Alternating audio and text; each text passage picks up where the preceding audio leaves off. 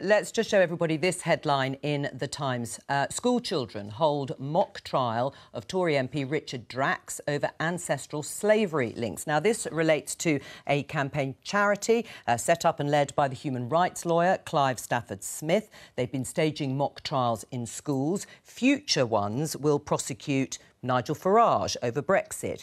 It will prosecute Nick Clegg over tuition fees, Tony Blair for Iraq and Priti Patel on the UK's immigration policy. We have Clive Stafford Smith, I think, with us now.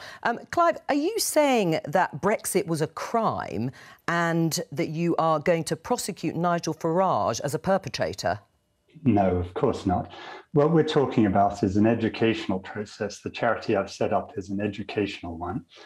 And the idea is to help our really fabulous teachers provide experiences to young people who can then learn about all sorts of things that what I would refer to as my generation, a slightly decrepit one today, I will say, what we've been doing that has a very big impact on their world. And, you know, one hopes that from this, the young people going to learn a whole lot of things about history. Right, but take us through it. How would it work then? You're going to put Nigel Farage, for example, on trial for Brexit.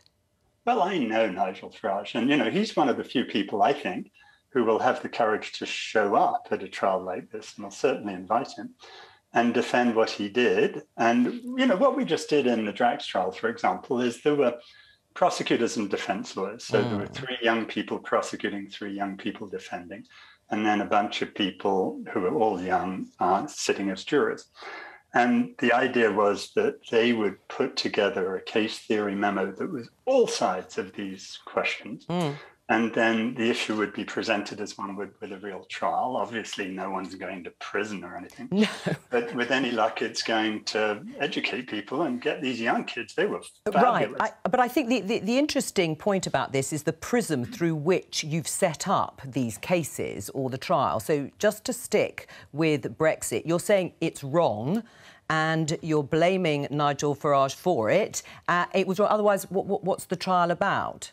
No, these are things that the kids have come up with, right? They're issues that the kids are interested in. And so they're exploring those things. Now, clearly, you can't have a trial without someone, whether it's a civil or criminal trial, without someone being alleged to have done something wrong.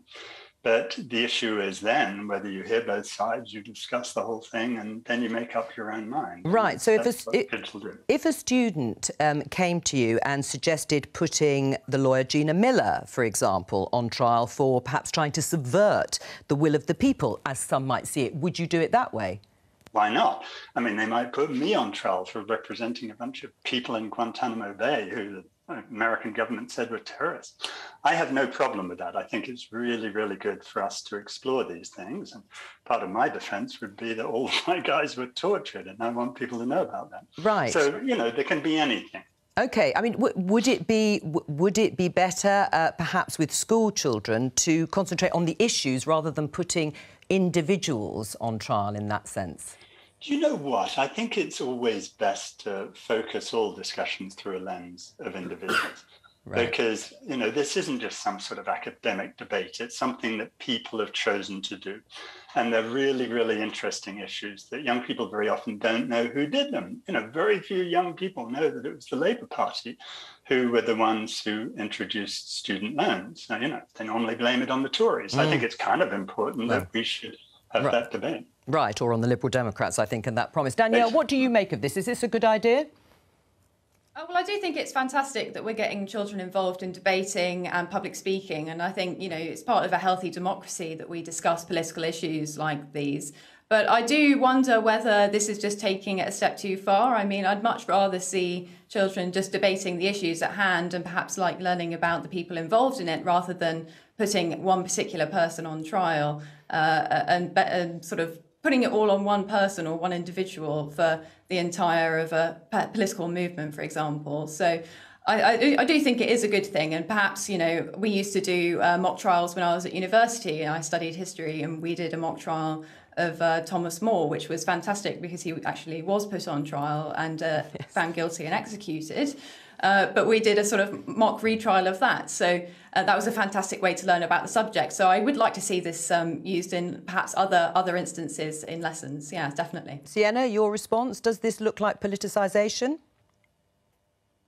Everything is political. You can't avoid that. I think it sounds really interesting. I mean, I went to French school, so we never did anything that was participatory. We never got out of our chairs. We never really discussed things. That's just not the kind of education that I received. But I think, you know, encouraging young people to be critical of establishment figures is always a good thing. And I think, I mean, as Danielle said, it sounds like the kind of thing you'd see at a university rather than a school or at a private school. So those kind of, you know, soft skills, the values of debating societies, that sort of thing, gives young people confidence as well, and those sort of different skills. Gavin, what's your response to what you've heard from Clive? So I think that exposing young people to these issues is really good. I'm not sure about the personalisation. I mean, I generally don't like the whole way in which in history we sort of say Winston Churchill won the Second World War.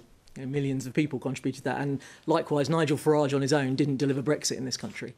17 million people, you know, voted for it. So I'm not sure personalising it around individuals I necessarily agree with, but discussing these issues, absolutely. What about, Chris, Tony Blair on Iraq?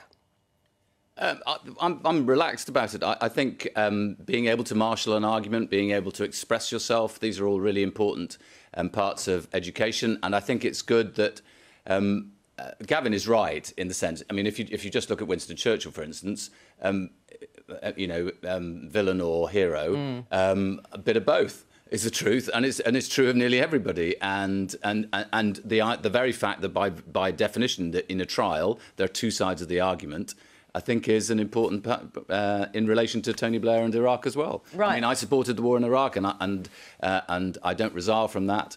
But I think it's a perfectly legitimate thing for children to debate in school. Clive, you're listening to this, I hope, and still there. Just looking at the subjects or the trials that you are going to pursue, do you accept that you are presenting them and looking at them through a particular prism and viewpoint?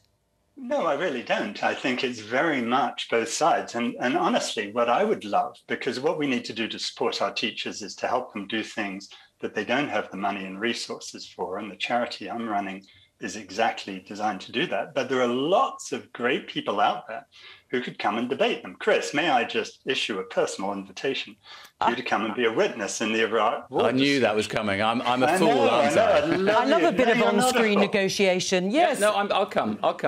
And but incidentally, just on nothing, Chris. If we're virtually doing, if we're just talking about Iraq, one of the things I think we as a generation of politicians have to think about is if you look at our intervention or non-intervention in several different countries, Libya, Syria, Iraq, Afghanistan, Kosovo, where did we get it right and where did we not get it right?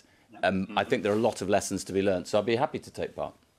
All right, well, there, Clive. Which would be wonderful, and I really appreciate it. All right, well, you've got an acceptance there. Thank you very much for joining us.